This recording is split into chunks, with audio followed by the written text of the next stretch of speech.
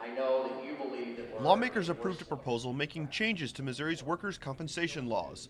House Bill 162 restricts employees who file workers' comp claims from filing a second claim in civil court. The proposal also includes occupational diseases under the list of incidents for workers' compensation. Opponents to the legislation argue the proposal hinders those who suffer from occupational diseases from receiving their claim. Under this bill, those with mild conditions like carpal tunnel will receive their gift, their box in workers' compensation, and they'll get payment over time. But if you have a terminal disease, your box, your exclusive remedy, will be empty. The sponsor of the bill disagrees. He argues members on the other side of the aisle are unfairly characterizing his legislation. The perception is, bang, you're cut off. That's not true.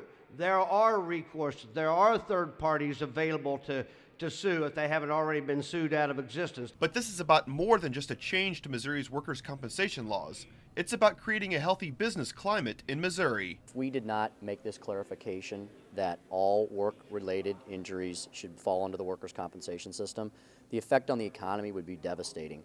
And we would be putting more employers and more businesses out of business and putting more people out of work. Lawmakers approved the bill with more than 100 yes votes. The bill now moves to the Senate for debate.